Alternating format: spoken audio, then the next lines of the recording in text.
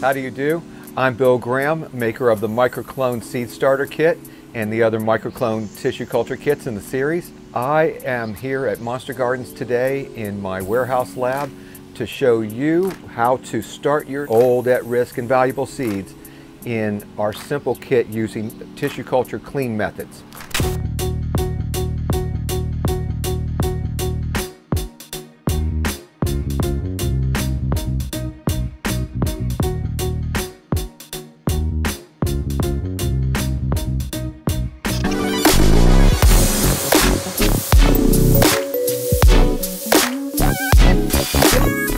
So let me introduce you to the kit. What we've got in here is I'm going to provide media, soaking solution, cleaning solution, and tools so that you can give your seeds the very best start they could possibly get. The seed starter kit started when we wanted to have the very best germination possibility for old seeds, because I had a lot of people who had seeds that were 10, 20 years old, 40-year-old, tackle boxes, ashtrays, found them in a box.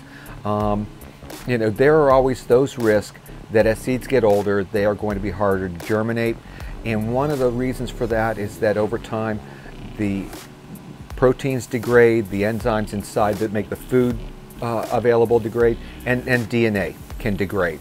And essentially, you've got a seed that if it's not germinating fast enough and vigorous enough, outside fungus can get in and attack those same foodstuffs and spoil the seed. So a lot of you who've tried to germinate old seeds can really testify to what I'm talking about, because you've seen them get soft, you've seen them get squishy and smelly. We are using the same methods that we use to clean our tissue culture plants to clean seeds, and this is the same protocol for introducing seeds into tissue culture. But I'm giving them to users who just want to germinate those seeds in a soil or similar media and then transplant them back into pots when they get going. So let me introduce you to the kit.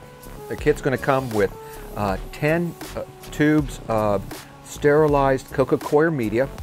What we've done in here is, this is kind of our own mix. We've screened it.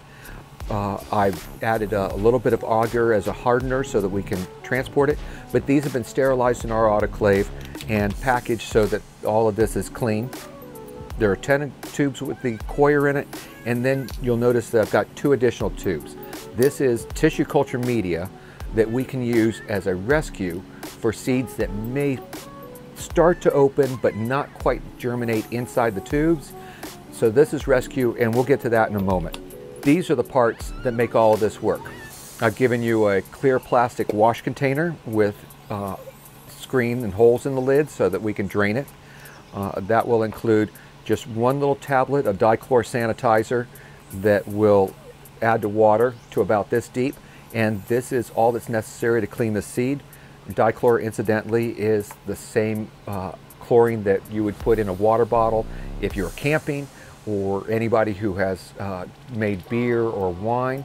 This is one of the cleaners that you can use on that, but most people are familiar with it. This is the spa shock, the HTH, that you would sling in a pool or hot tub to shock it clean, but then swim in it a few hours later.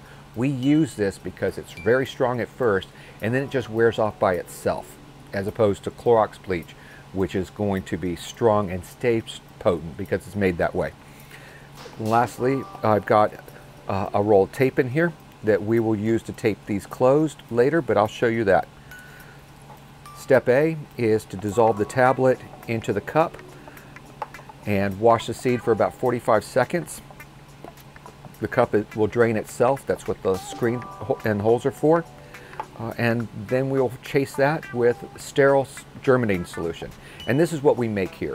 This is almost pure water. It's got the smallest amount of sucrose, smallest amount of vitamin B and a couple of the B vitamins, and a little bit of mineral nutrition, but is essentially sterile water for the purpose of hydrating the seeds. Seed will soak in here for about 45 minutes, drain that off. Seeds are still inside the cup. Top it off with this solution, close it, and then, you know, we're going to put this in a warm location. I've given you the thermometer so that you can keep it close to about 78 degrees, as high as 80 or so. we just try not to let it get too warm until the seeds sink. Nice thing about most seeds, and about half of these kits will be bought by our legal cannabis consumers, is that when the seeds have dropped to the bottom of the cup, they will have imbibed as much water as they need to germinate, and then we just need to move those to a moist medium, which is the contents of the tubes. Those will be typically, the healthy seeds will sink within hours. Seeds that are older can take 24, 48 hours. If they haven't sunk in 48 hours, they're probably shot.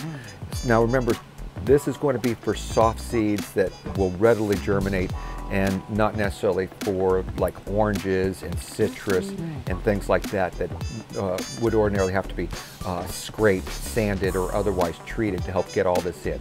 Clean it with the chlorine, soak it in the hydrating solution, and then we'll use our forceps to pick up each one of those seeds and just tuck it right down in one of the tubes, usually right where the media meets the glass, and down about 1/2 inch.